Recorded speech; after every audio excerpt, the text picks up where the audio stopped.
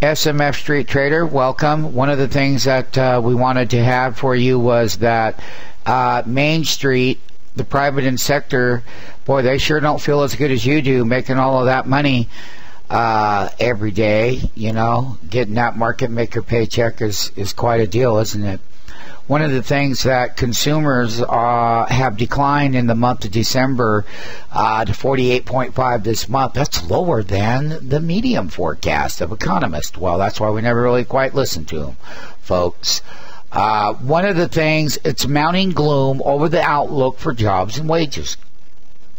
We already know that. Jobs and wages. Well, you know, there's a way that you can make a living. Being an SMF Street market maker gives you the big edge and the big paycheck. Household purchases, which is account for about 70% of the world's largest economy, may be constrained by jobless rate. This is projected to average more than 9% through 2011. Sorry, their number is not high because we're going to go into the 10.5 range, the way that we're going, and higher going into 2011 unless they can get their work programs and stimulants ready again. This is all very old information. The thing about it is we're going into a special earnings season October 8th. And if the consumer is feeling that way, well, why are they out there spending a lot? So we're going to make a lot of money during that earnings season. The median forecast of 75 economists surveyed projected the index would drop to 50.1. Estimates range from 48 to 55. The gauge averaged 96.8 during the economic expansion that ended in December of 2007. That started off at that 2003 bottom, and we know what that was about, the Iraq war with Bush and all of that stuff that you lived through. Let's keep moving on. Credit's influence. We already know that it's not. Is it really about credit? No, I don't think that any of these people and their opinions are correct. What I do believe is that people are so uncertain they don't know what they're doing. They don't even want to borrow any money. But then the government is going down all this other wacky road and doing all kinds of things.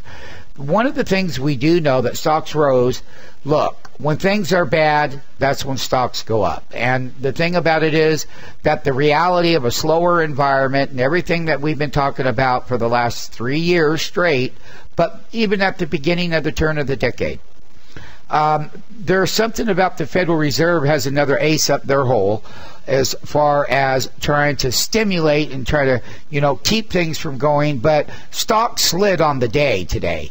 So basically, look, hey, from 48 to 55, okay, gauge average 96.8 during the economic expansion. Well, yeah, it sure should have. Everyone was looting the pot, and we know what happened. The bubbles were created.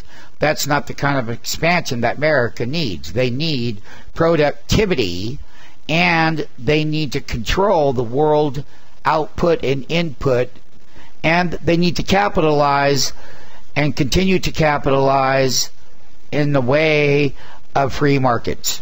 And free markets, you know, with some regulation as well, do for that. So basically, that is a good recipe in the small businesses and everyone else that want to feel better to turn these things around, is there's a lot to do to turn the consumer confidence around.